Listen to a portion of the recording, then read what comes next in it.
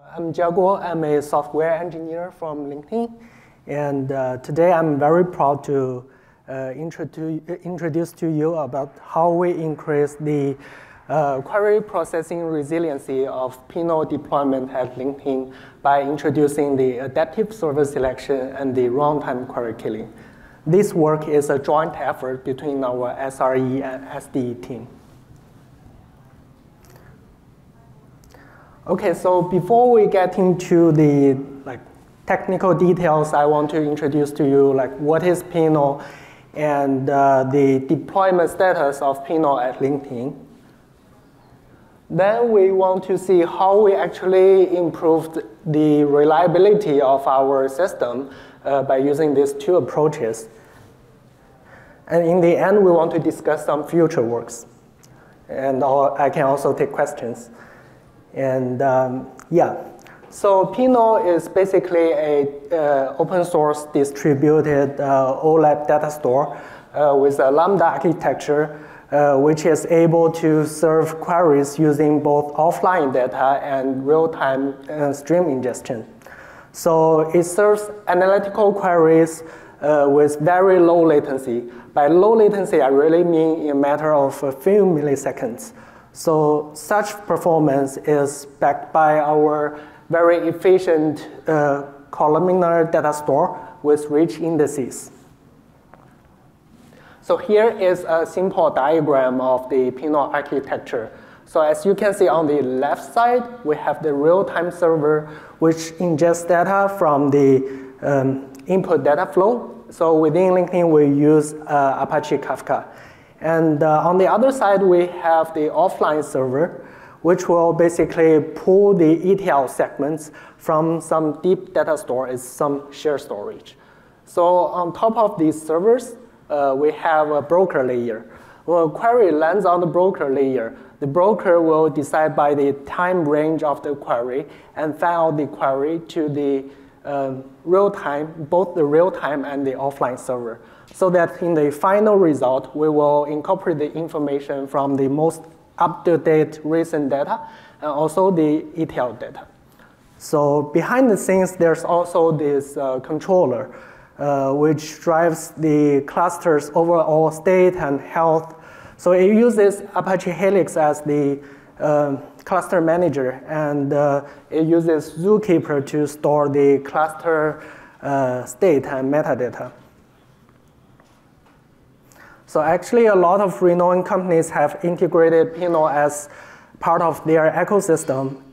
And specifically within LinkedIn, we use Pinot to power a wide range of use cases, from member-facing analytics like who view your profile, people you may be interested in, job you may be interested in, to some enterprise level products, like the dashboard for the recruiters to know how many talents are there on the job market, for example, by geographical regions.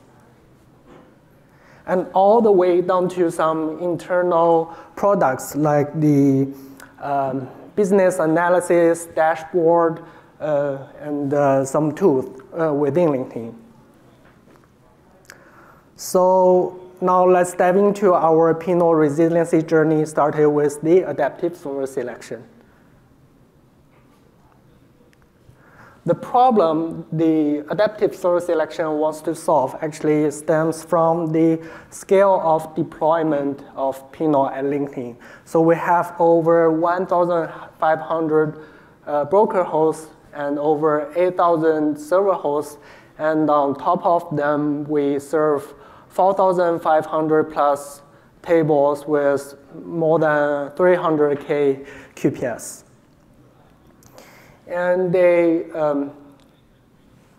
query processing workflow can be illustrated in a simple way like this. So Pinot stores data in small chunks called data segments. And usually these data segments are replicated over a bunch of Pinot servers.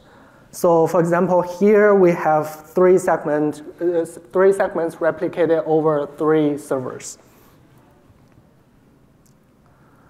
So at this moment, when a query comes, if we're using the conventional round-robin routing algorithm, it will just like evenly distributed these queries to all the servers. And there's certain problems with this approach. So because as all like large-scale deployed data services, Pinot servers are also susceptible with both transient and permanent server slowness issues. So this slowness can be caused by GC pause, network issues, disk failures, all unexpected hardware and software problems.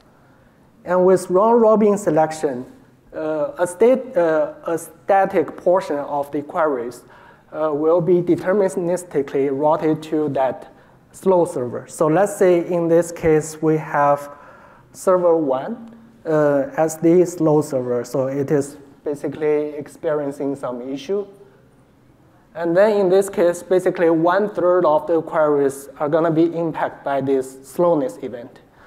So in this case, even though there might still be headroom on the server 2 and server 3, which can like take these queries from server 1, they will not do it. They will just stay there and watch all the DOM queries going to server 1 get slowed down. So yeah, we definitely need a more intelligent routing algorithm so that we can kind of push our system to a like higher limit. Therefore, we will introduce this adaptive server selection algorithm. So before we have this intelligent routing algorithm, Pinot team actually spent a lot of engineering hours every quarter to just troubleshoot the server slowness issues. So what makes things more disappointing is that a lot of these issues, they can be non-reproducible, they can be transient, and the reasons, they can be very trivial. So like really looking into these issues are like takes a lot of time, but it's not always fruitful. But at the same time, the customers are actually facing availability degradation and breaches of SLAs on their side, right?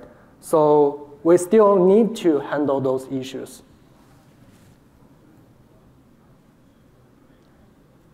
Therefore, we design an intelligent routing algorithm called adaptive server selection that helps us to pick the servers with the best performance and route the queries to those servers. So basically, the design comes into two parts. The first one is called the stats collector, and the second one is a server selector. And both these building blocks are located on an individual server so that we can have the server to make their local decision and route the queries smartly to the best performed servers. So in this stats collector, we basically store the stats that maintains the state about the performance of every server. This stat store is local to each broker. This decision is taken consciously because exchanging stats across brokers comes with a significant overhead and code complexity, and it's hard to maintain. And not to say that by the time like we propagate the stats from one broker to another, the stats might just be stale in a system that process query in times of milliseconds. So basically, in each stat store, we record the number of in-flight queries to a given server and the weighted moving average of this value, as well as the latencies of each queries that got sent to that server. And on top of these stats, we can use an intelligent selection policy to pick the best server. And those policies are basically configurable, pluggable. It can be as easy as just pick the server with the lowest latency, the lowest number of queries in flight, or some more sophisticated heuristics that we're going to introduce in later slides.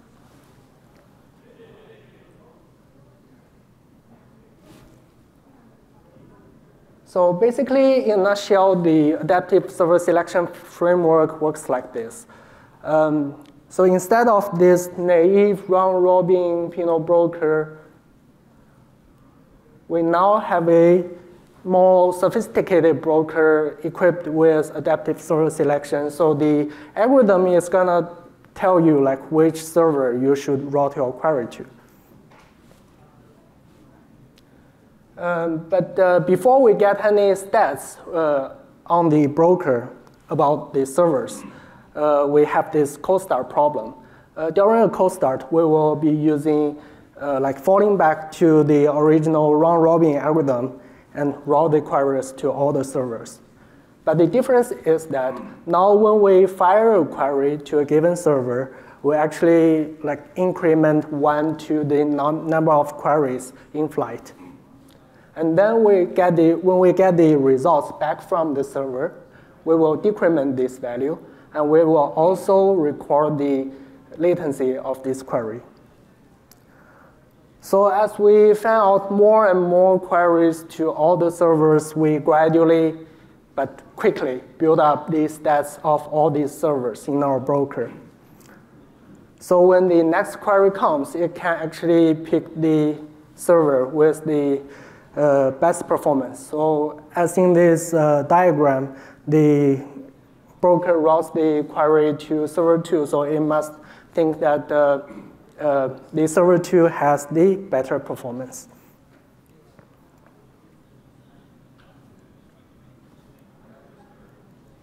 So all these stats collection, update, like moving average calculation, they are done in an async manner. Because we want this all to be out of the critical path of query processing. We really want to honor our promise of low latency query processing within Pinot. So now let's talk about the policies. The policies, yeah, it can be as easy as use the lowest latency server, the servers with the least number of queries. But of all these pluggable selection strategies, after a good amount of literature research, benchmarking, simulation, production testing, we find out there's a generic formula for all our production workloads. So on the surface, the formula seems simple. So there's a server score for each of these servers that is obtained by multiplying the average latency with the estimated queue size raised to an exponential factor. And the lower the score is, the better the broker thinks the performance of this server is. So yeah, there are a couple of like deep hidden meanings behind this equation. First is that instead of using the raw queue size and the raw latency here in the equation, we use their moving averages. So this is because the moving average can smoothen out the spikes, basically for the stats we collected from the servers. Which will kind of make our system more stable. But at the same time, it still gives enough weight to the most current history so that we can react fast. And the reason behind this estimated queue size is that we really want to avoid the herd behavior by taking into account the future requests that are going to send to a particular server. So remember, we discussed in the previous slides that all our decisions are made locally on each broker without stats change or decision exchange among the brokers. So here we want actually each broker to individually kind of predict the concurrent behavior of other brokers. So this moving average of the queue size is basically saying like what happens to the queue if like other brokers also decide to send the queries to the same server. And this +1 here basically means that hypothetically we send this one more query to the server. What will be the load on the server look like? So this exponential function n here is basically a tunable parameter. There's also another tunable parameter within this exponential weighted moving average. So this basically gives us the ability to actually give different weights to, for example, how fast it can react to the change of the queue size, and how fast it will react to the most recent batch of data. So like by tuning this, we actually adapted this algorithm to all our workloads in production. So to summarize, the design of server selection policy mainly have a few important traits. First, we want to make the server selection policy easy to compute so that it doesn't take a lot of resources and add latency to our end-to-end query processing. And then we also want this policy to be well-behaved, even though they are all making decisions locally. So well-behaved means there's no thundering herd problem, there's no oscillation. So think of a case, let's say if server 2 for some reason is performing better than the other 2 servers. So we don't want at this time all the brokers concurrently sending all the requests to this server, which will just overload that server. And then all the brokers will kind of detect the latency and back off. This will cause like really severe oscillations in our system and also like actually degenerate our performance. So we did that by using that sophisticated heuristics with the tunable parameters. And we also want this algorithm to detect the slowness on the servers as quickly as they detect the recovery of the server. So in this case, we basically mean that when server becomes slow, we want to quickly route queries away from it. But when it self-heals, let's say in half an hour, the algorithm will need to detect the self-healing event quickly and route the queries back to this server.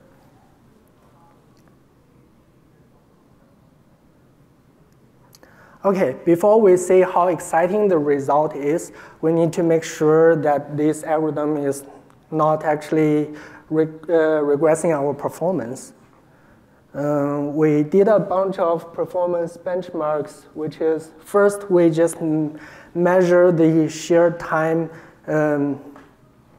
or the shared overhead introduced by doing this stats collection and the score calculation. And figure it introduced just sub-millisecond level of overhead, which is good.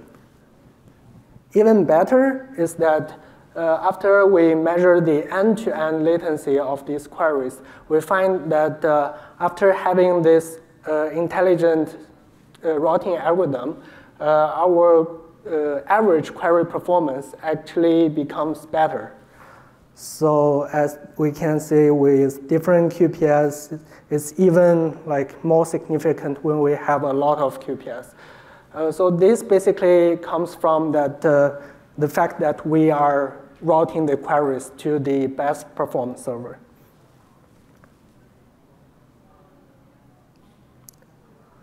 So after we've rolled out this feature to our production system, we actually see a drastic reduction of the alerts caused by the slowness issues. And the team can now spend more like quality time just triaging those most important server slowness issues. So let's take some production events as an example here.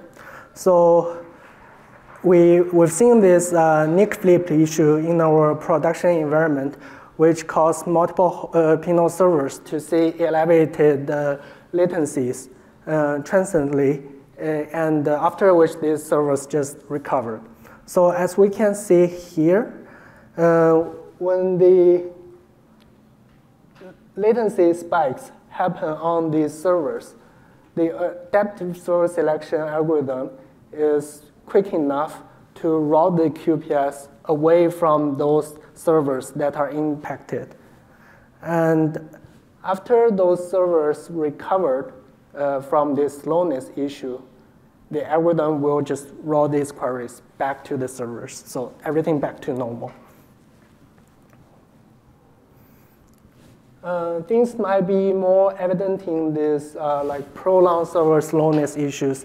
In this case, basically a bug in our production environment misconfigured the JVM heap size, and it caused a prolonged drop in the performance of a particular server, which is this olive green server here. We can see its latency shoot up, and it slowly recovers. So upon detection of this event, the adaptive server selection just route queries away from this server. And as it gradually recovers, we route more queries back to the server. So the ultimate goal of this adaptive server selection feature is to prevent latency degradation when only a subset of servers are performing poorly. So at LinkedIn, we've seen that this feature has helped us prevent latency degradation for our users for more than 90% of the occurrences when there is a server underperforms. This helps us really boosted our overall availability and resiliency. Okay, so as the second half of our resiliency story, we have the automated query killing, which is trying to protect our brokers and servers from out-of-memory exceptions. So why this is an important problem to solve? I mean, Pinot has a really wide range of variety of mixed query patterns on a table. Sometimes when a production table that has mostly low latency queries, a user can just fire ad hoc data exploration queries or some really expensive queries, which will have wide range of impact. So in these cases, the CPU and memory intensive queries can silently slow down the concurrent queries on the server. And the bad thing is, this thing is hard to detect. It's mostly silent until in the extreme case, it crashes the server and causing some out-of-memory exceptions. And each server can take around 10 minutes to restart in this case. And even make things worse is that the user get no proper warnings because the servers will just die with out-of-memory exceptions. The servers will not get any warning signs. So they will keep trying till they keep bringing down our servers till all replicas of a particular server set goes down. So in that extreme case, basically our availability dips to 0. So we really want to prevent this cascading effect. And on the administrator side, it is hard for us to triage the OM exceptions because we need to kind of manually look into the log and find what kind of query pattern rings the alarm in your brain that this query may be the culprit. And sometimes we need to do experiments, and sometimes these are hard to reproduce. So yeah, we need something that can deterministically basically catch the queries and kill them. So here is basically a scatter-gather Pinot query workflow, where a broker basically sends all the queries to the servers, and the server will send the result back to the broker for the final reduction. So as we can see here, the exception can happen on both servers and brokers. And servers and brokers, actually, they have very different architecture and design. So in this case, we actually need a general womb protection framework that will work for both our servers and brokers by killing the high-risk queries on the fly. The challenges here is that Pinot currently does not have any like runtime query tracking mechanism that can track the memory usage of each individual query. I mean, by the time we build this. So this is mainly because Pinot server and broker, they uses like thread pool to get the maximum concurrency when we are processing these queries. And in the thread pool, a lot of things can happen, like the tasks of different queries can interleave on a thread, and the situation is really complicated, so it's harder to track. And on the other side, the Java also doesn't provide a very clear memory management system which tells us like how large is each object and how we calculate the deep size of each object. I mean, there are third-party libraries to do so, and we can also like leverage maybe JNI, but a lot of them requires stop of the word to calculate the object size, which is an overhead we cannot take. So we still want to honor our promise for low latency query processing. So we want to do these things with as low latency as possible. With these important concepts in mind, we basically designed a automatic query killing system with two building blocks. The first one is called query stats collection, which basically instrument the query and let it publish its own usage. And the second part is a query stats accounting framework, which basically gathers the usage of each query and kill the corporate query when there's a womb risk. Okay, so for stats collection, intuitively, the first thing to do is that we need to sort out in a thread pool environment which thread is actually working for which query. So let's take Pinot server as an example. There are this runner thread pool and worker thread pool. So when a query lands on the server, it will first pick a thread from the runner thread pool as the parent execution thread. And then it will fan out the tasks to a bunch of worker threads so that the Pinot segments can be processed on these worker threads in parallel. Basically here what we want to do is we add this tree-like query context structure to trace which of the threads in the thread pool is working for example, query 1. So we do this by setting up a context prior to each execution. The context basically contains the query ID and distinct task ID. And after this, we can now do instrumentation. The instrumentation is basically we allocate a thread local volatile variable for each of these threads on the thread pool, so that the thread itself, when it's doing execution, can publish their usage to this thread local variable. So for example, here, if we want to do memory tracking, we can use the thread mxbin get thread allocated bytes to track the bytes allocated for a given thread. So it's not limited to this. We can also track things like CPU time. So the good thing about this generic tree-like context model is that it is general enough so that it can be adopted both on the server and the broker to handle things like finite size thread pool or like dynamic size thread pool, things like this.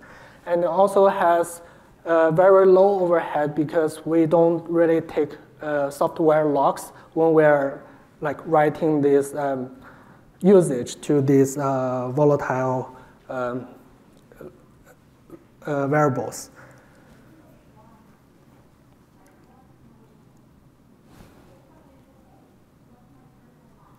Okay, now let's zoom into one query execution thread, for example, a worker thread. Before it does any work, it will first set up a context for task, like which query I'm working for and what is the task ID. And then it will basically grab a bunch of Pinot segments and start to process small chunks of each segment. This will be an iterative process, and in each loop of the process, it will report its own up-to-date usage. So here, if we want to account for memory, it will be bytes allocated.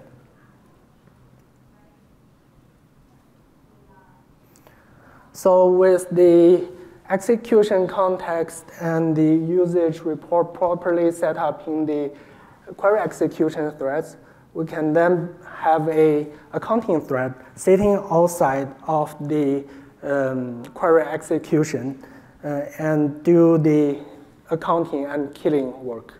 So basically what it does is that upon each invocation, it records like what each thread is working for and how much usage it has reported. Then when there's an immediate risk of it will aggregate this usage by the query ID and pick the query with the most, let's say, memory consumption and flag the interruption flag.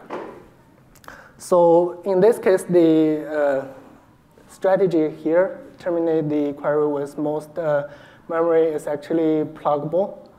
We can set different like trigger thresholds for it. For example, in a very extreme scenario where we have, let's say, 95 or 96% of the heap occupied, we can add another strategy called panic strategy to kill all the in-flight queries on the server to protect the server from like out-of-memory exception.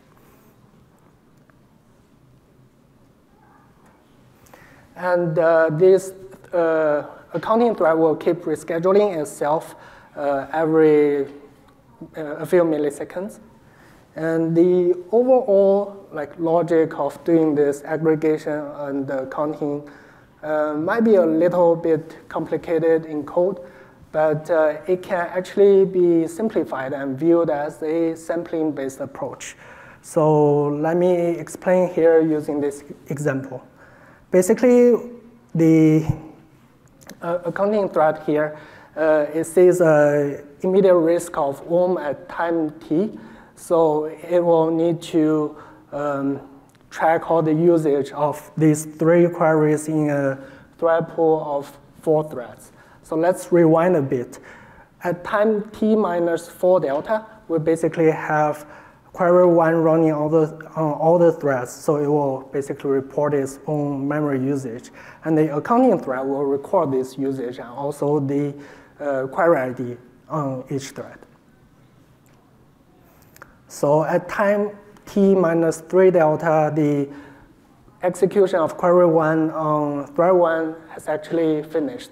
So in this case, we will actually keep the record for query 1 because there are other tasks of query 1 running on other threads.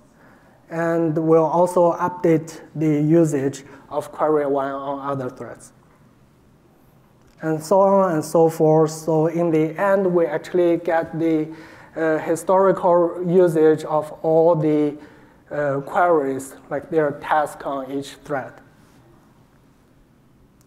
So when we find out there's a risk at time t, we basically collect all the usage by their query ID, and then we can find out the most expensive query to kill. And this global instrumentation and aggregation framework is applicable to both our servers and brokers, and it sits outside of the query execution path, so it introduces really negligible overhead. And it also helps us to return the proper query killing information to the user. Okay, so after we rolled out this framework at LinkedIn, we actually did some performance benchmark and found that the overhead introduced by the sampling and aggregation process is actually only 0.3%, which is a very small amount of CPU cycle. And it does bring us with very large operational benefits that now we are less worried of the WOM exceptions as both administrators and users. And at the same time, it also helps us to identify all the expensive queries.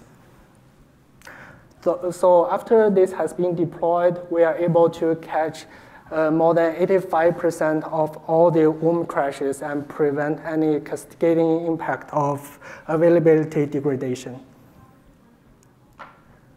And now we also spend a lot less time trashing those exceptions because now we have the framework to pinpoint those expensive queries. And we do have a coastal dashboard that can actually actively pulse out the queries got killed. And here it will just give the stage where the query got killed. Okay, so at the end, I want to introduce some exciting future works. So for Pinot, we are actually actively designing a workload managed system, which basically can have low priority queries yield to high priority queries and do some resource isolation. By gathering all this information about expensive queries, kill queries, we can actually build also an administration control system that stops some queries that doesn't make sense before they even get admitted to the system, so that we don't pay the extra cost of running them. Also, we want the query killing decision to be propagated among the servers. So once we kill a query on a particular server, we will then be killing the same query on all other servers. And finally, we want to enhance our adaptive server selection algorithm by use more enriched stats and enhanced selection algorithms. Okay, yeah, thanks everyone. Welcome to contribute to Pinot.